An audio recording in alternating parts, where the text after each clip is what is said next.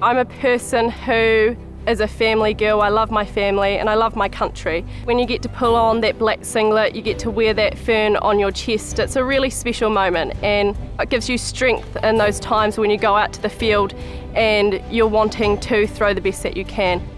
I met Danyon Loader in 2006. I turned to him and said that I want to win medals for New Zealand like you have one day. And for me, meeting someone like Danyon Loader didn't happen every day, and understanding his story, learning how he got to where he was a really special thing.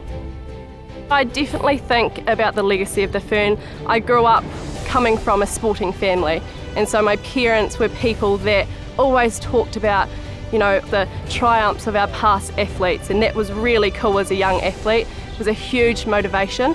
And wearing the Fern, it sort of reminds you of the hard work and commitment that they had when they wore the Fern and how much they fought to represent our country.